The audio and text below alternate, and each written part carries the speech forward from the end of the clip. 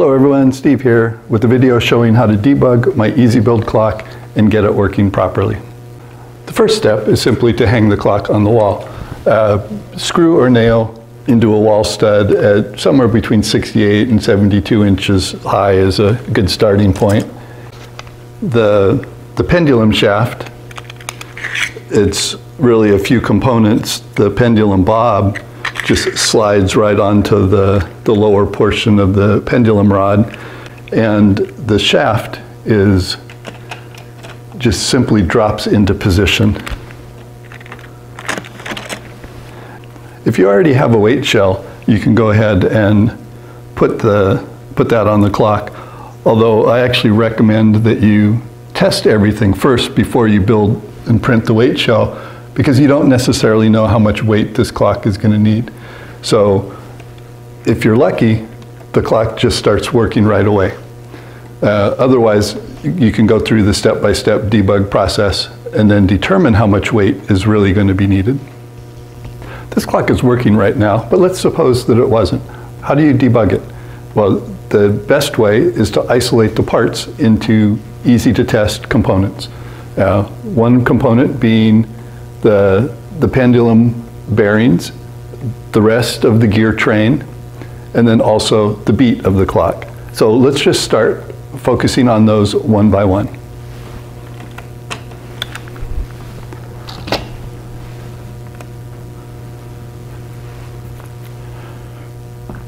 One of the great things about this clock is that the frame is such that you can remove 2 screws from the back of the clock, and that allows you to remove the pallet.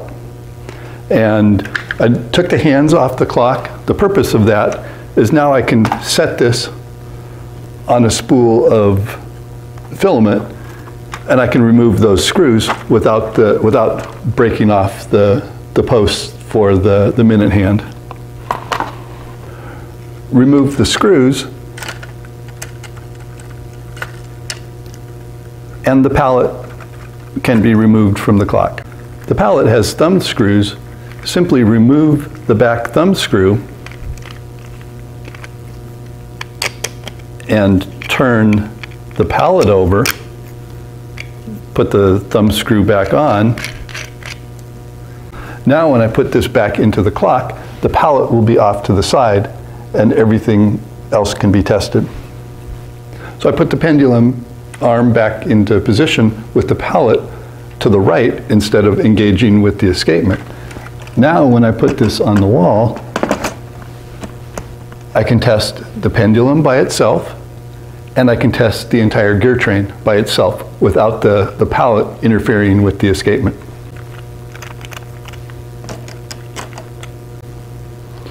One of the first tests is the pendulum free swing test. This allows checking that the pendulum bearings are low friction. Simply just bring the pendulum off to the side, release it, and then time how long it takes for that amplitude to degrade. It should take at least a minute or 2 for the amplitude to be reduced in half if you have good clean bearings, and I like to see at least 10 minutes for the pendulum to reduce amplitude from 4 degrees to each side down to maybe 1/4 of a degree. I mean, you'll still see a little bit of movement. I'm going to go ahead and let this swing for a while and we can record the degradation, and I'll put it in fast forward mode so that I don't have to bore you for 10 minutes.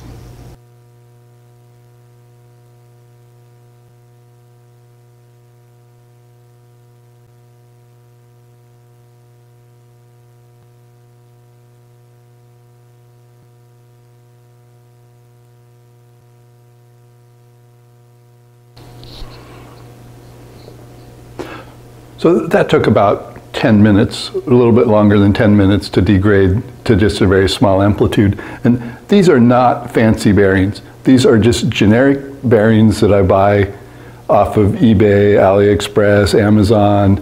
A package of 10 of these, I typically pay between $6 to $7, maybe even as cheap as $4 or $5. So they are not expensive bearings. A package of 10 of them is enough bearings to build 2 clocks. If the pendulum swings for 10 minutes or longer, that means that those bearings are good enough to be used in your clock. The next test is to test for friction in the gear train. And you can put the hands back on the clock. It helps to see how things are progressing, although it's not necessarily critical. I start with just a hook-shaped piece of wire and any kind of weights. I happen to have found some, I guess they're 3/4 inch hole washers, and they're about 1/8 of an inch thick. They weigh a little bit over an ounce, maybe 1.5 ounces each. And I just hang a couple of them and watch that, how many does it take for the escapement to turn. And the amount of weight that's needed is going to depend on the size of the clock. The larger clock takes more weight, and also the runtime option that you picked. The longer runtime options don't have the same amount of leverage as the short runtime options, so it's going to take a little bit more weight.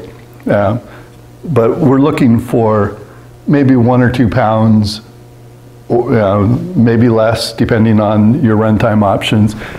I can see with the amount of weight that I've added onto this clock that the escapement is spinning easily.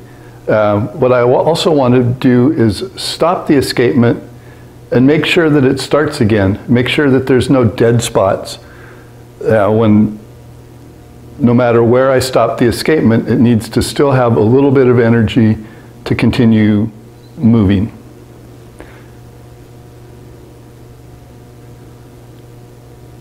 And that looks like that's enough to keep the escapement spinning, no matter, no matter where I stop and start up again, it still has enough energy to keep going. And I can go ahead and just let this run. It might take 2 hours for the weight to hit the floor. That's okay.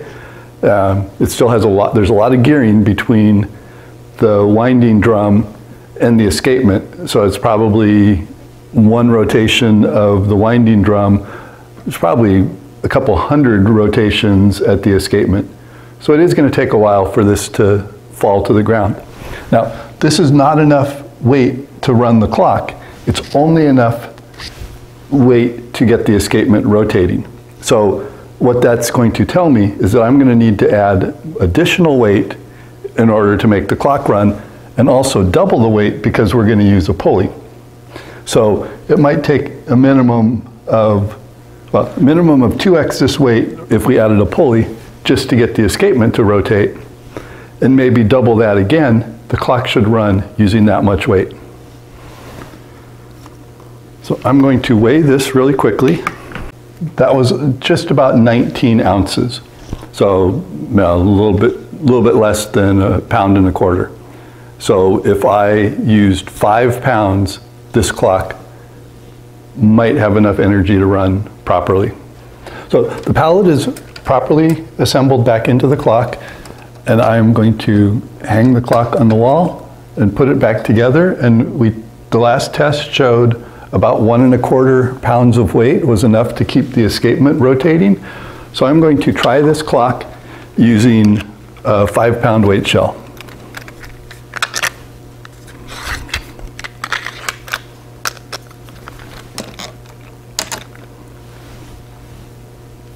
This is a little bit smaller weight shell than I was using earlier. It's just under 5 pounds.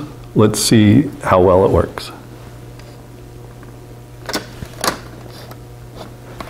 I guess we can add the hands back onto the clock.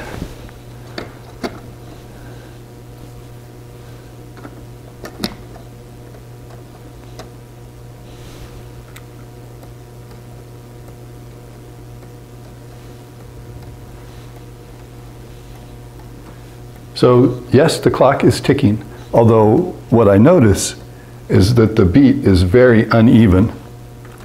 And so what I want to do next is I want to pull the pendulum to one side and then the other, and then watch for the position of where it ticks and where it talks.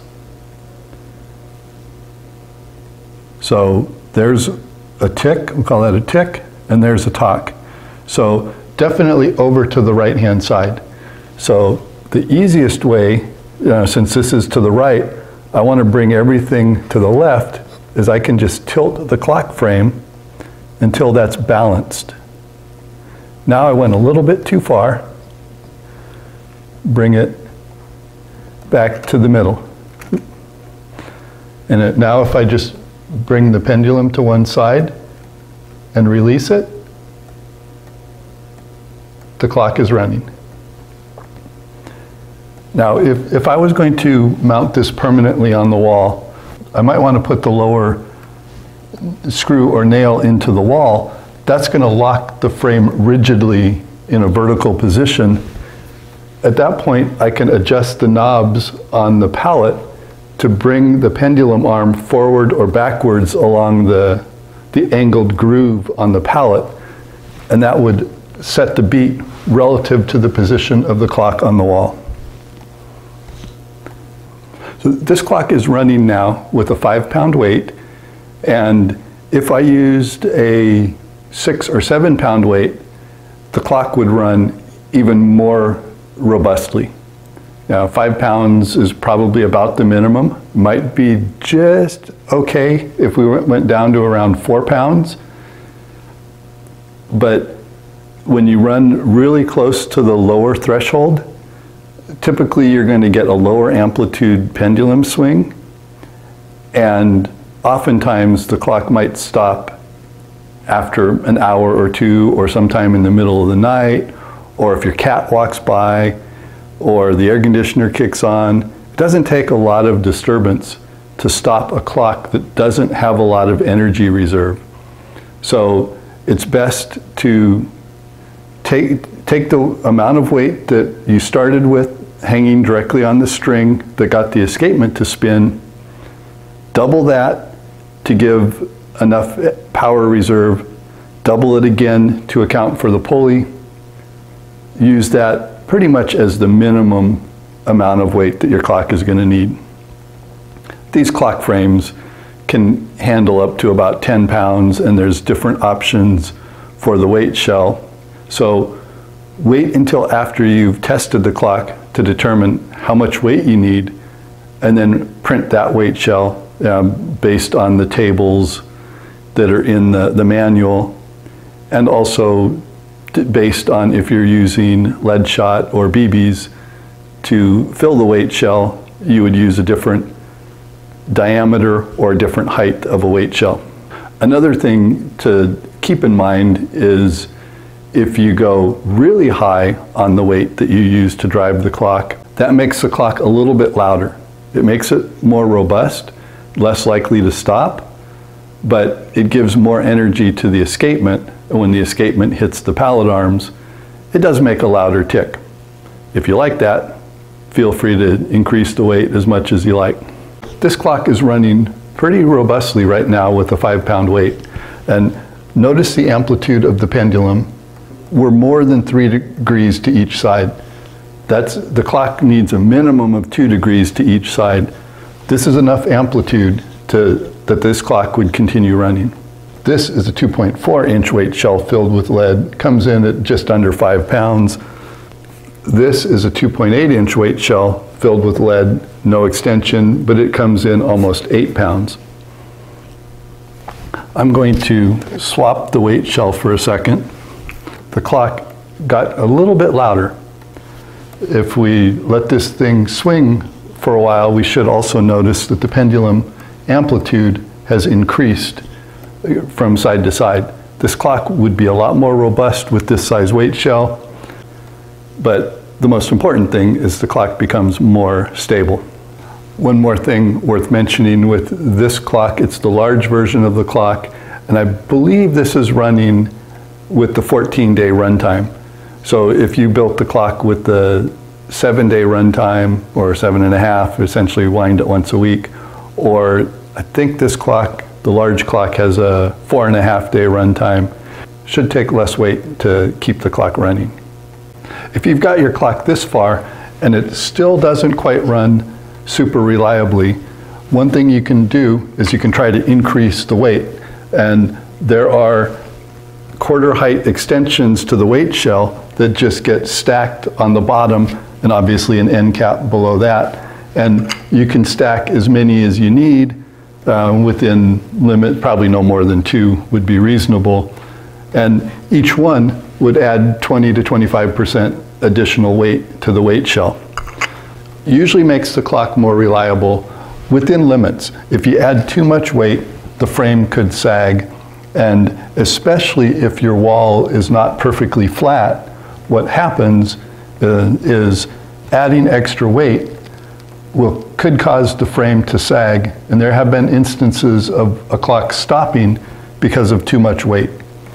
This clock should be able to easily support 10 pounds of drive weight if all 4 of the positions around the back frame are touching the wall. If your wall is not perfectly flat, put the frame together with only the side supports and the top support. That gives you a triangle, and then take a ruler and measure how far away from the wall the bottom of the clock is. If that's a ½ an inch, 12.5 millimeters, then the default length of the bottom support post is perfect. But if it's more or less, that's telling you your wall may not be perfectly flat, and you can scale the Z height of the bottom support bracket. And that way, your clock will sit perfectly flush to the wall. I can pull down on this clock right now because it is flush to the wall. I cannot see any flex on the frame. And I'm probably adding about 10 pounds of force right now. So there you have as many debug hints as I can give. If you still have problems, feel free to email me. Tell me the symptoms. Don't just say the clock doesn't run, but tell me why doesn't it run. How long does the pendulum swing? How much weight does it take directly on the string for the escapement to rotate? With a few hints, a few bits of information like that, usually the reason that the clock isn't running can be pinpointed, or at least tell you where to focus on your debug to get the clock running properly. Once it's running properly, it should run for many years. The first clock that I built has been running for 2.5 years now, I believe. Still running every day. It's in my father-in-law's house. Continues to run. That one's an 8-day clock. And right now, I've got 2 of the easy build clocks running in my house, the 32-day clock and a 14-day large clock, both of them running very reliably. So hope you enjoyed building the clock, and hope you enjoy the clock for many years.